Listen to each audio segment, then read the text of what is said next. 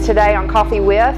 Not only will you notice that we're at a different location, we're not the coffee shop today, but we're at Be Creative, which is just up the street on Washington at 1108 Washington.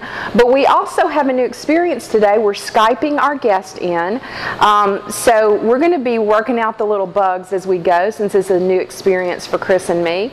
And our guest today, I'm very excited about it. It's Dr. Howard Hooper. The way that you and I kind of got started talking about this, you told me about, I think that's how we started. You told me about a young man that you met on the street that really is not and has not been at the center. And I was fascinated by this story and would like for you to kind of summarize that. You know, I posted that on our Blankies for Guatemala page, but a lot of people that would watch this haven't seen that Facebook page. So I'd like for you to tell that, you know, relate the information about this young man. This young man, whose name is Philip, and Philip we met about 3 years ago at a restaurant. One of the evenings, the team goes out to eat at a local restaurant, and this young man who was selling handicrafts in the restaurant was there, and so we started a relationship with Philip. Come to find out, Philip was 11 years old when he started selling on the street. He had left his village, which was 2 hours away, when he was 9 years old, wanted to come in to get an education. He realized how important education was, but at 9 years old, he left his village, he left his parents, and came in to live with some other family members and able to get an education. Well, education is not free in Guatemala, as many people think it is, but actually there is a cost involved. They actually have to buy their uniforms, they have to buy their books, and they have to have transportation each day back and forth from the school. Well, Philip found out very quickly that it was difficult to get an education without any money. So at 9 years old, he started working and selling handicrafts on the street. Well, the owner of the restaurant there in Antigua, Guatemala, saw Philip one day and invited him in and started talking to him and heard his story. And so she started allowing Philip to come in at 11 years old to start selling his goods in the evenings in the restaurant. And that's how we met Philip. Philip is a determined young man. Now he's 16 years old and has finished second grade. That doesn't sound very, very good, but actually that's quite an accomplishment for Philip. Not being able to read, not being able to write when he started, and now he's at the second grade level and is so excited and determined. And in Guatemala, if you have a sixth grade education, then you're doing very well. So Philip's goal is to get a sixth grade education, to finish sixth grade, and we believe that he is determined enough and he will finish that education. And he is quite the businessman, though. It's kind of funny to talk to Philip and hear his story. And he always talks about his business and how he does and what he sold that day. And he actually makes jewelry himself, and he's able to sell that jewelry. He has beautiful scarves that he sells and some other handicrafts that are native to Guatemala. But Philip is a determined young man, and we are all pulling for Philip and know that he's going to do what he's has started out to do. He's going to finish his sixth grade education. It might take him a while, but he's going to finish. I can't even really come to the word, Howard, about how this just touched me in such a way to see someone that is so determined against so many odds, and that he just keeps plugging away at it. I mean, most of us would look at that and go, he's finished 2 grades in, 5 years? And we would give up. And yet, it seems to motivate him. It's a joy to know Philip and to see him as he progresses each year in his schooling. Well, and there's a group of us now that are praying for him that he will continue to have this drive to complete his education, and that he will continue to be very determined, because there's a lot kind of stacked against him. And, you know, we want him to make it. We want him to do well and to see, you know, the ultimate goal of finishing the 6th grade.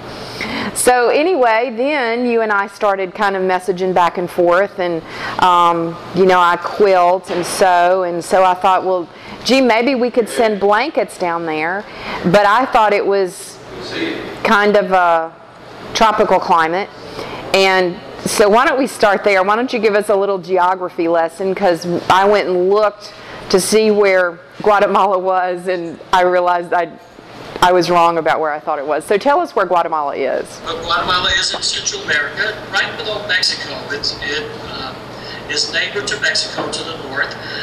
But if you look at the map, Central America has a mountain range that runs all the way down from Mexico, all the way down actually to Colombia, all the way. And Guatemala City actually is in the mountains there, in that mountain range, as well as the Malnutrition Center. We're actually an hour from Guatemala City. San Juan Zacatepec is the name of the city. But it is a cool climate, not tropical, which you would think, like most of Latin America is, but actually because it's in that range, it's at 5,000 feet elevation.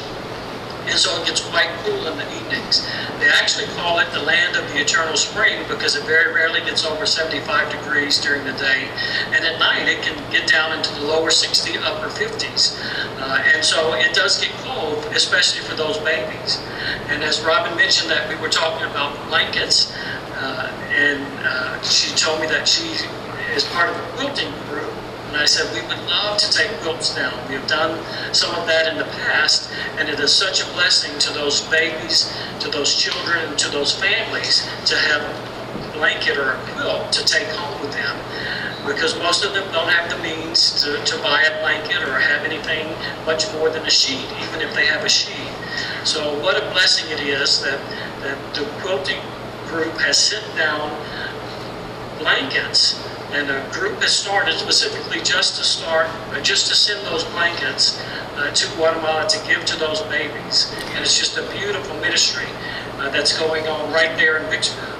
Well, it is, and how it started is you said, yeah, that would be great, and I said, okay, you know, and I'm thinking, well, yeah, I can do this, and then I said, well, how many do you need? And you said, well, probably about 100, and so I thought, well, if I did 9 a month, I could do that in a year.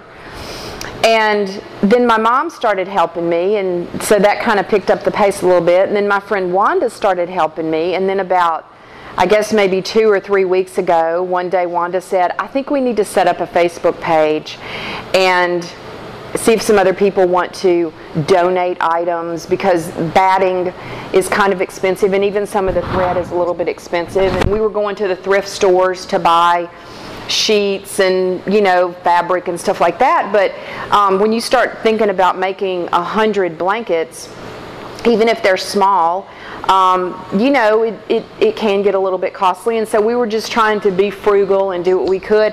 And so at that point, I had already shipped you one box that I think was 9 or 10 of the little quilts, and I had another shipment that I was getting ready to send out, which was 13, and Wanda put this on Facebook, and a week later we shipped you, I believe we shipped you 35. No, we shipped you 27.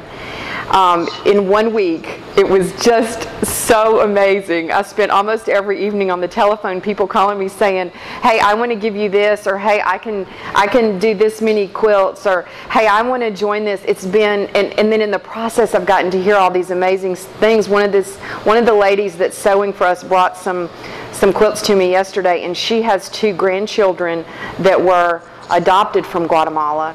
So it was a real special thing for her to be able to do this. And now we have a friend of mine in Michigan that's sewing with us, and there's even someone in Florida. I don't know where in Florida they are compared to where you are, but I think their Quilters Guild is going to start sewing for y'all. So you may end up with more than 100 blankets, Howard. That's great. And you know, the nature of the center, Robin, is that because the children are going home, so there's always a turnover. So there's always going to be a need for blankets. When they go home is when they receive their blanket. And I shared this with Robin, but a cute story is that one of the families received a beautiful quilt, and when they went home, it was the nicest thing that they had ever received. So instead of using it as a quilt, they actually hung it on their wall because it was so beautiful, and they felt it was just so precious. They wanted to hang it and display it. It's so, amazing, really. Things that we take for granted, are yes. huge down there. Yes. And we are so blessed to live in America, and until you experience a third world country, you don't realize it. You don't realize how blessed we are, that God has truly blessed our nation. And then you see something like this in Guatemala, and it really puts things in perspective. So we appreciate the willingness to work and to sow and to send, and these are going to families that truly use them and need them. So thank you. I see one of the blankets.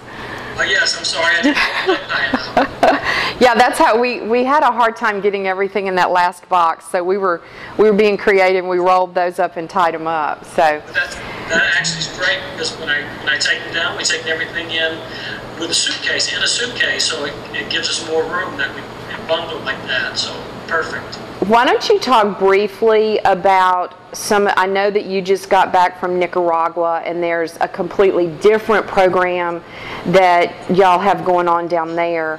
So tell us what you were doing in Nicaragua. Actually, each of our countries that we minister in, the 8 different countries, are all different. Guatemala is the only place that has a malnutrition center. So in each of the other countries, it's totally different. I just did return from Nicaragua last week and had a wonderful experience as we work with street children in Nicaragua. As Robin mentioned earlier, the number of children that live on the street is just phenomenal. And that's all over Latin America. And in Nicaragua, we work in a ministry through a church that actually brings these street children in once a week for a hot meal.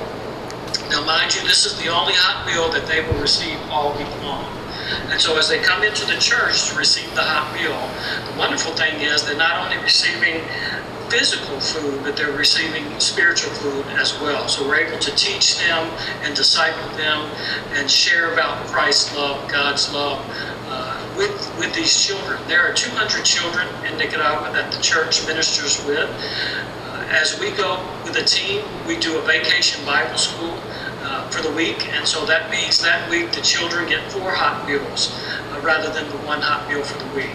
And so that's a wonderful thing there in Nicaragua. And again, until you see that, until you understand, you won't understand what life is like in a third world country. Now, Howard, if people are interested in maybe going to the Malnutrition Center on mission, do they need to organize that through their church and contact Orphans Heart? What is the best way? I mean, can you plug individuals into other groups, or if there are churches that want to travel down there, what is their best resource to get connected with you and with this program?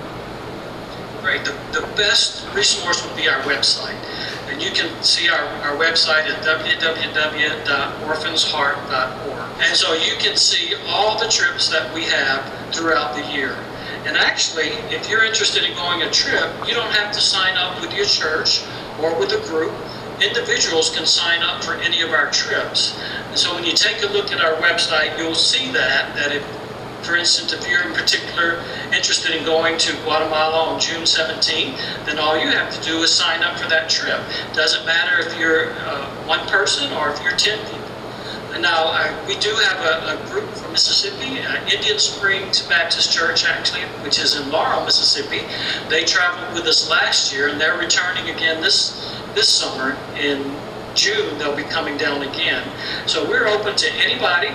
Anybody who's interested, anybody who wants to serve, you are welcome to join us. And all you have to do is find us on the website, and it will direct you to our different teams and our different locations, and it will prompt you on how to register or sign up for a trip. And you don't have to be Baptist. I know I have exchanged some emails with some other volunteers that you've had, and it's many denominations. You really don't have to be Baptist. I mean, it doesn't matter.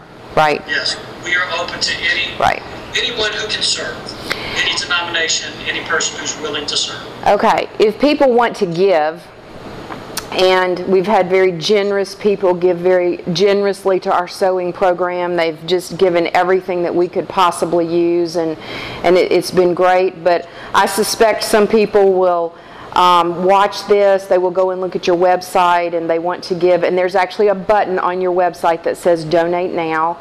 We didn't do this video to try to get people to donate. I just, you know, I've been wanting to talk to you about this for a while, and I figured that I could convince you to Skype if we were going to record it, right? That's right, that's right. But if people do want to give, that's how they can do it.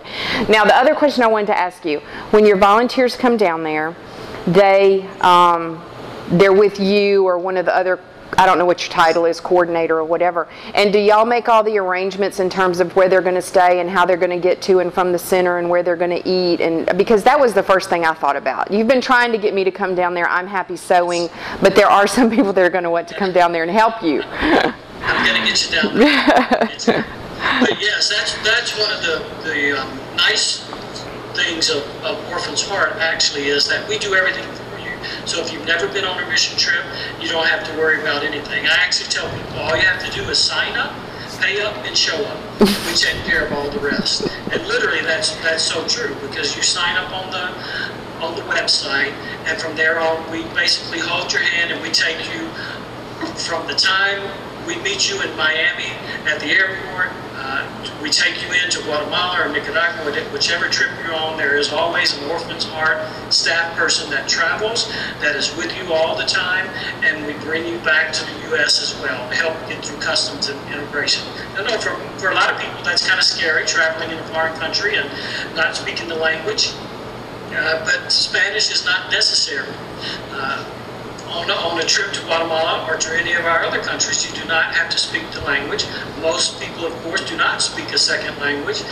We always have interpreters and translators, but you know, love is the same in any language. It doesn't matter. So if you're showing that love, you're loving on those babies. That's all that matters. Howard, is there anything I didn't ask you or we didn't go over that you want to be sure that people know about your program, or about the work y'all are doing, or about these sweet little children? I see such beautiful pictures, and you've sent us some pictures that we've posted on our Facebook page. No, I just would like to mention the blog, though. We do have a blog Yes. that you can see.